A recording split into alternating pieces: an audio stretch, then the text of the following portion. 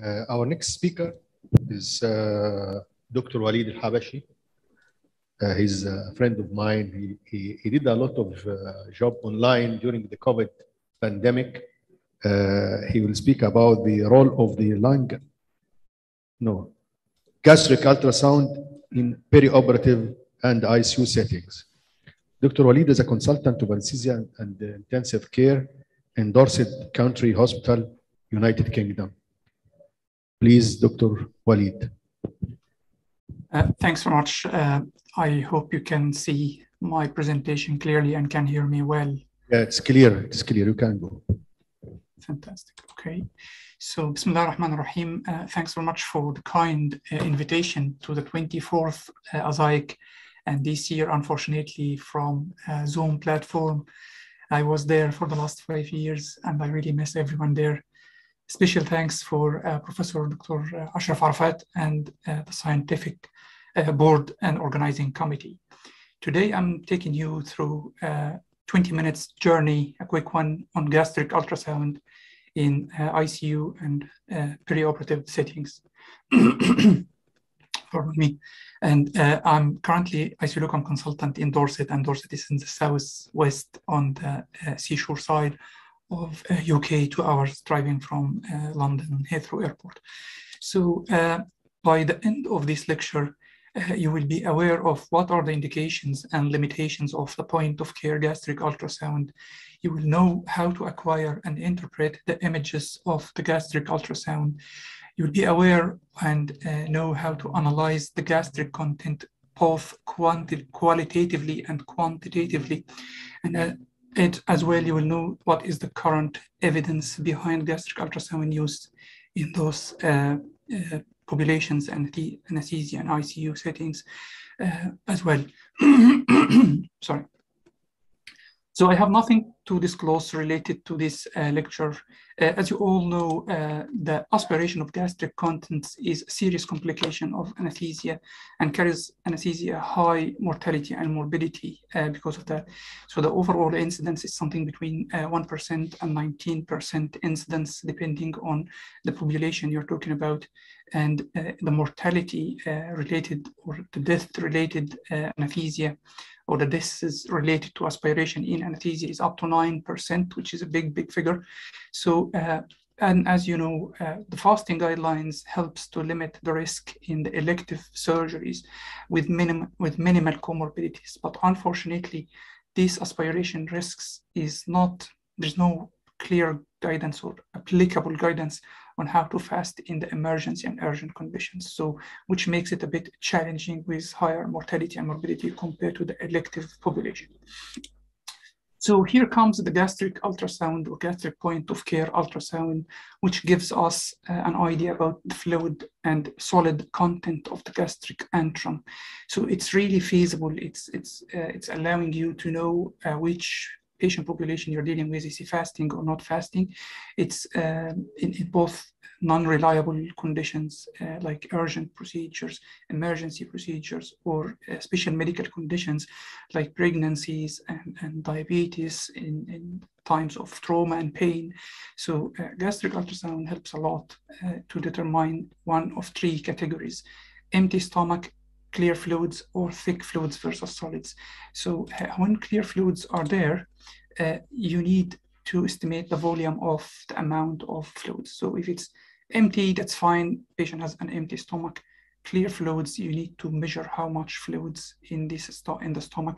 If it is anything more than 1.5 ml per kg, it's considered a full stomach. And if it is solid, it's definitely a full stomach. You don't really need to do any measurements.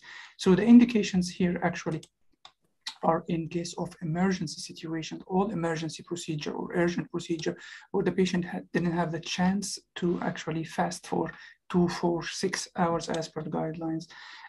So unreliable or unclear fasting history. If it's unreliable, like as I said, pregnancy, labor, diabetes, severe liver injury, severe kidney injury, or trauma and critical illness, polymyoneuropathies and all that stuff, trauma and severe pain, all this will delay the gastric emptying, and there is no guidance on how many hours this patient should be fasting and if he's really fasting or not. So all these conditions will cause potential delay in gastric emptying with no clear evidence on where we are at the moment. Okay, so let's do some anatomical orientation before we crack on. And as you know, the stomach is starting from the cardia, and this is the fundus and body. And luckily, the most dependent part is the antrum, even the pylorus, even it's after the antrum, yet it is still a little bit higher. So the most dependent area is the antrum of the stomach, which is luckily very identifiable part of the stomach using the gastric ultrasound. So this gastric antrum, when you put your ultrasound probe in the sagittal or craniocaudal section of the body, you will find here, this is the cephalad part and this is the caudate part. So this is the head and this is the feet. You will find this is the left lobe of the liver and comes underneath the antrum of the stomach, followed by towards the back of the patient by the pancreas. And then this is the aorta and originating superior mesenteric artery. And you may find as well, if you go a bit more to the right side, instead of the aorta, you may find the inferior vena cava, then the spine at the end of the ultrasound section. So skin and subcutaneous tissue, abdominal muscles, left lobe of the liver, this is the area of interest. And I'll show you the sonoanatomy of that now in a second. So left lobe of the liver, the gastric antrum, followed by the head of the pancreas or some part of the pancreas, followed by superior mesenteric artery, you may see or not. And then aorta or IVC, and then the spine. We need also to identify the 5 layers or orientate ourselves with the sonoanatomy of the 5 distinct layers of the wall of the antrum here. So this is starting from inside out. So the first thing is the air mucosal interface, which is here number 5. This is air mucosa interface, followed by the mucosa and submucosa, then the muscularis mucosa and muscularis propria, and ending by serosa, the outermost layer. So this appearance will happen if you change your probe from the craniocaudal to the right, left, or perpendicular. I'm not really interested to do that in most of our exams, and this is not the cornerstone. It is just to orientate yourself with the sonoanatomy and be aware of the area that you examine. So let's do now the positioning of the patient. There are three very common positions that we do gastric ultrasound, which is supine position and sitting position, and the right lateral decubitus, which is the most important position and highly encouraged before you say this is an empty stomach or full stomach to go on the right lateral decubitus. And your probe, this is your dot or marker, will be pointing towards the head, and the tail of your probe or the opposite side will be towards the feet or the caudate part. So this is our orientation here. What probe I use? So it depends on the age and body weight of your patient. If we're talking about an adult patient or pediatric age group, more than 30 kilograms, you will use the low frequency curved probe of abdominal examination, because with high body weight or high BMI or adults, you need higher penetration to diagnose the gastric antrum. But in kids less than 30 kilograms, you can use the linear probe. It's high frequency probe, 5 to 12 hertz. So it gives you very high accuracy. The only problem with this one is deep penetration. That's why in a pediatric age group, you don't need that much penetration. 5 or 6 centimeters should be fine with this one, and you will get the accurate image and very good resolution with this one. So I would like to invite you to use the linear probe in a small age group and enjoy the beauty of ultrasound on the gastric antrum using the linear probe when your age group and body weight permits. So this is how my image appears. So this is as we had dealt with the previous image. This is the head, this is the toe, and this is the skin and subcutaneous tissue. This is the muscles of the anterior abdominal wall. This is the left lobe of the liver, and this is the gastric antrum. And this is here the spine, which is a spine sign if you're familiar with that, with a lung ultrasound between the spine and the gastric antrum, you will find this, the pancreas and the aorta and superior mesenteric artery is originating from the aorta here. I don't see the origin here, but you can find that in different images. And if you move more towards the right side, you will find the IVC replacing the aorta. And if you move more towards the left, you will find the aorta is replacing the IVC. You may find either of them in this section here. Why that's important? Because they correlate the part of the antrum and calculations, correlations. We'll see that in the studies at the end of this lecture to either aorta and IVC. The calculations are not really the same. And this is one of the challenges of gastric ultrasound. So this is a video showing a real-life image of the skin, subcutaneous tissue, and anterior abdominal wall muscles, and this is the left lobe of the liver, and then comes, this is gastric antrum. You can see the spleen here. Sorry, this is slightly hiding the abdominal aorta here. I cannot see the superior mesenteric artery origin at this view, but as you see here, it's like a target structure here, or a circular structure in this view. This is how it appears, as this is an empty antrum, and I'll show you the differences now. So how we assess, we do that as always in our ultrasound examinations, is either quantitative or qualitative. Qualitatively, we give it empty stomach or fluids or solids. So grade 0 is an empty stomach, grade 1 there is fluids, and at this stage you need to measure how much fluids or the amount of fluids in the gastric antrum, and grade 2 is actually solids, and you need to take no measures at this stage. Patient is not fasting, whatever the amount, patient is not fasting. Or you need to do quantitative assessment when it is fluids. So this is either via the cross-sectional area measurement or the cross-sectional area calculation. So you can do that either way. I'll show you that how to do that in a minute. So this is again an empty gastric antrum, and this is how it appears here. So antrum is rounded in structure, very thin wall. There is no content inside. So this is the serosa, and this is the muscularis mucosa and submucosa here. And I can see no mucosal interface, or you can say this is the one here. So I can orientate now. This is an empty stomach. So again, you cannot judge this is an empty antrum until you do that in the right lateral decubitus. You cannot do that in the supine and just clear patient from gastric content. Supine and sitting are not the best positions to do that. And this is how it looks in cut section. Here, this is the head, this is the feet. Again, I think you are now orientated, and this is the abdominal aorta, and the spine is afterwards here. Okay, and that's part of the pancreas. Okay, so this is how the fluids or the clear fluids appears. So it's anechoic or hypoechoic shadow between two layers, anterior and posterior walls of the gastric antrum.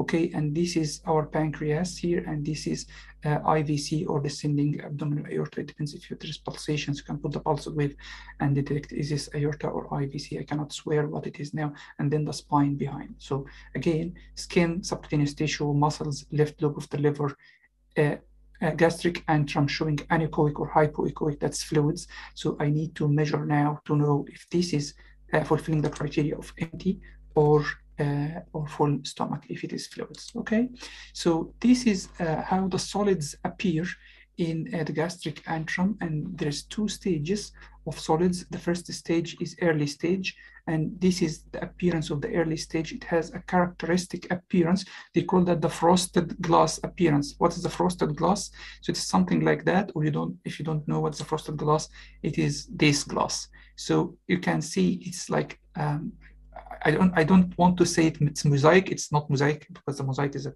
color presentation, but it's something between echoic and hypoechoic and anechoic areas interlacing and intervening with each other. So this is usually at the early stage when the mixed echogenicity says that this food is ingested between maximum 1 or 2 hours. So this is the frosted glass appearance of the solid. That's early stage. The late stages here, you will see a mix of food and gastric juice here. And this means it's more than 1 or 2 hours. So this is a solid late stage. And in both stages, either early or late, if there is a food in the stomach, the patient is not fasting. Milk curdles have been showing this typical biphasic hypoechoic, hyperechoic shadow. So it's very easy to practice that with yourself, your colleagues. So in the morning before your operating list, before you take anything, you're still NPO, just put the probe on yourself or your colleague, then invite him for a cup of tea and a sandwich. And after the cup of tea, you can repeat the exam. And after you repeat the exam, you will find the clear fluids. And at the end, you take your sandwich and re-examine again. And then you will find the early food stage with the frosted glass appearance. So this is how you train yourself and find it's very easy, very doable. So now let's go to the measurements and cutoff values. So empty stomach is in case of no content visible. So that's grade 0. Clear fluids in the right lateral decubitus, but appears empty when you put the patient at supine. So it's a minimal fluid. When you put the patient supine, at this stage, it disappears completely. So this is an empty stomach. Or it's clear fluids when a cross-sectional area, so this is the cross-sectional area, less than 10 centimeters squared in the right lateral decubitus. Or if you calculate the gastric volume, this is another way to calculate it, less than 1.5 ml per kg. So if you're talking about a 70 kgs, gentlemen, so it's 105 mLs. This is our cutoff. Full stomach is if there is any solid content at any position, the antrum is distended with clear fluids, that's grade 2. And if this cross-sectional area is more than 10 centimeters square, or the volume is more than 1.5 mL per kg. I think that's like clear enough. So here, this is how we measure the cross-sectional area. There are 2 techniques to measure the cross-sectional area, either via tracing, and then you close the circle around the antrum from outside, please, not from inside. So from the serosal surface, you do a circle and the machine will do all the job for you. As you see here, it is 8.7 or 8.6 centimeters. I cannot see from that distance. Oh, sorry, it's like 5.5 centimeters square. So this is the area. And then these are tables available online. You go to these tables and see, according to the age group, if this is 20 to 30, 30 to 40, this is the age. And these green areas, green shaded areas, are the areas considered empty stomach. So you can put here 5.5. If this is a 40-year-old gentleman, 5.5. So it's something between 5 and 6. So here, this is 36 and 51 here. So that's still it's still in the safe area or in the green area of empty stomach. There's another way of measuring that via the cross-sectional area. So you take the anteroposterior diameter, which is like that, and the craniocaudal diameter. So craniocaudal and anteroposterior diameters. And as you know, if you are measuring the distance from an oval-shaped structure, this is how I get the area. It's not pi to the radius of to the power of 2 as a circle. It's an oval-shaped structure. So the area here will be pi multiplied by the radius, which is craniocaudal, multiplied by the radius, which is anteroposteriorly. So you need to divide this by 2 and this by 2, multiply both together, multiply them by the pi, then you get the cross-sectional area. They simplified our life more because we are familiar more with the volumes. So they put a lot of equations. This is one of the challenges in gastric ultrasound. And gastric ultrasound, they said, okay, so we want to calculate the gastric volume from the antrum. It's 27 plus 14.6 multiplied by the cross-sectional area in right lateral decubitus again, minus 1.28 multiplied by the age in years. And then you get the gastric volume straight away, and you put your patient in the right track, is fasting or not fasting. This is 2 patients I did myself not long time ago. The first was a 35-year-old lady, came for a lab chole.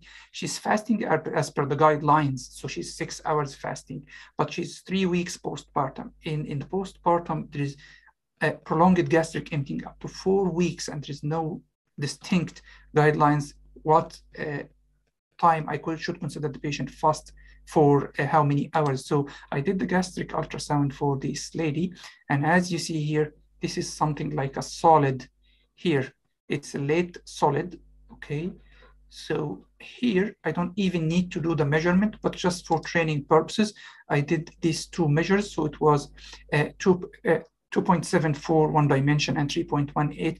If you take the diameter, so the radius here and radius here, and multiply them by the pi, you will get 11.8. So 11.8, if you compare here, she is a 35-year-old lady, 11.8 is actually not fasting. So at this stage, you have to do a modified rapid sequence or rapid sequence induction. Or if the patient tolerates, and this is what I did, if the patient tolerates, you put a nasogastric tube or nasally. The patient may tolerate that if you're quick enough and skilled enough, and do suction or aspiration of the gastric content via the nasogastric tube. Then take out your nasogastric tube, then induce the patient. But again, consider her on fasting if you don't do that. So the second case was a 19-year-old with a torsion testis. He came fasting for 4 hours, and I did again the gastric ultrasound here, and his measures were 5.5. So I considered this patient fasting.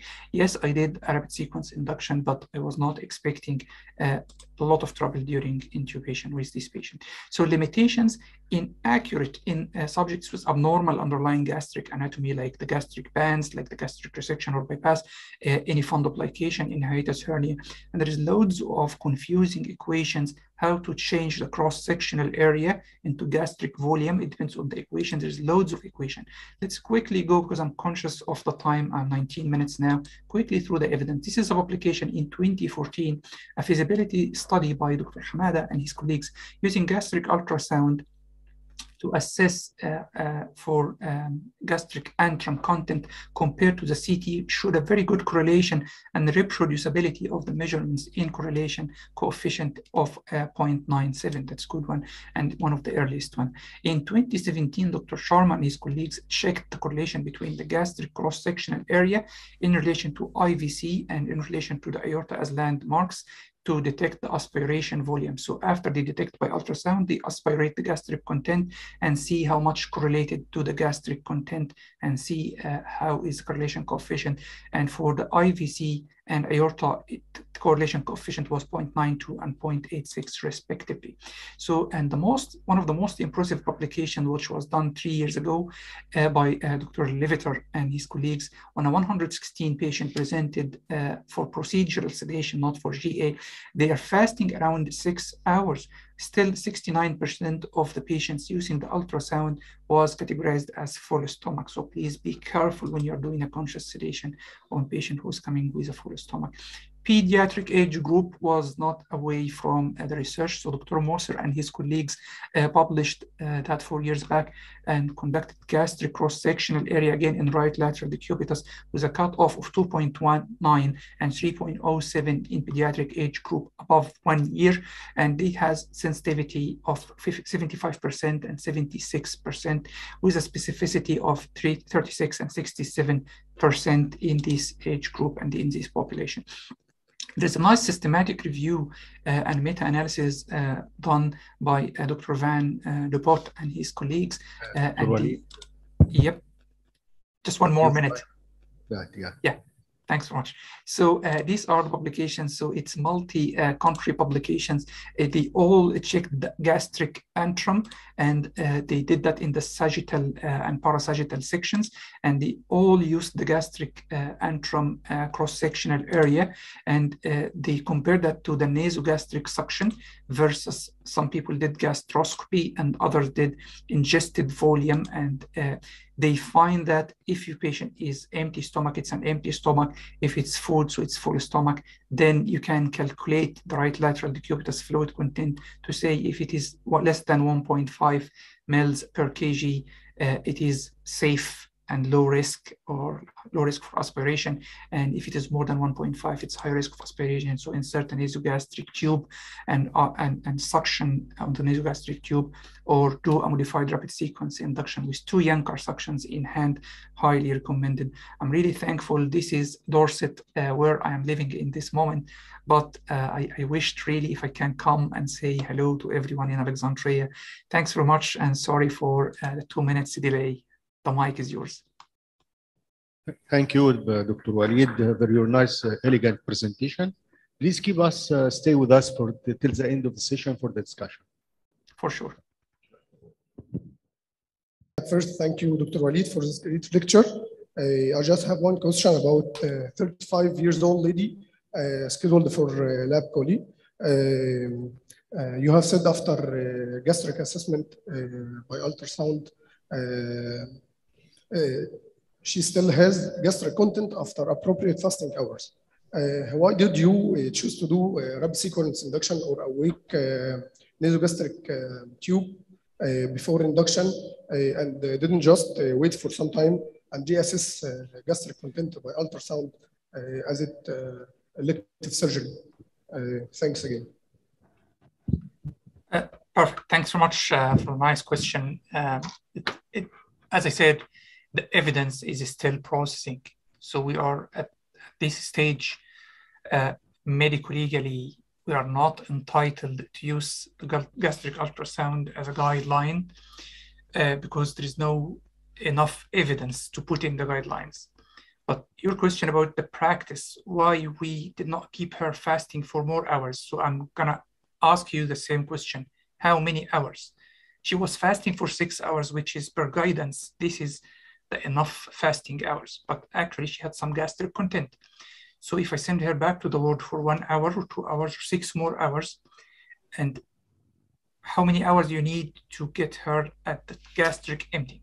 That's the first point. So saying that, it's a simple procedure and it's consent form or what you need to do.